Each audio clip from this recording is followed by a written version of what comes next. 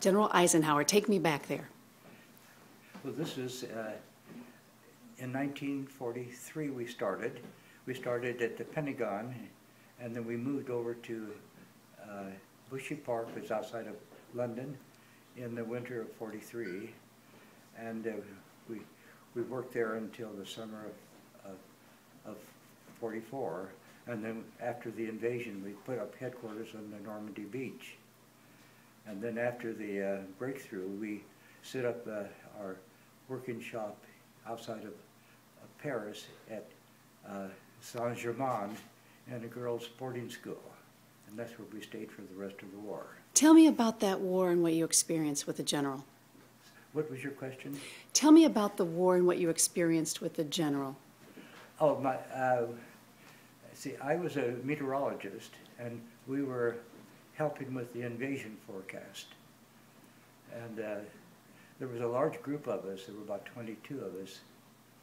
And so we had our shop next to his headquarters, and that was located at Bushy Park. And that's where the Supreme Allied Command headquarters was located. Did you ever talk to the general?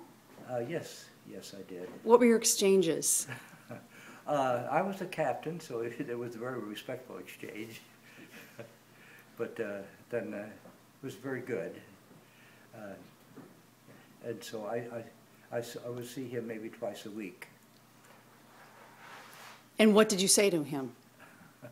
Well, I was very respectful, and I had to show the courtesy of command as a statement to the people that served for me, so it worked both ways. What does it mean to serve your country, Bob? Oh, it's very hard to put it into a few words, but it comes first, God and country, and I'm very pleased for that, and I still have that fellowship from that time, such as we have here at the American Legion. So it carries through. It never leaves us. Thanks for serving our country. Thank you very much.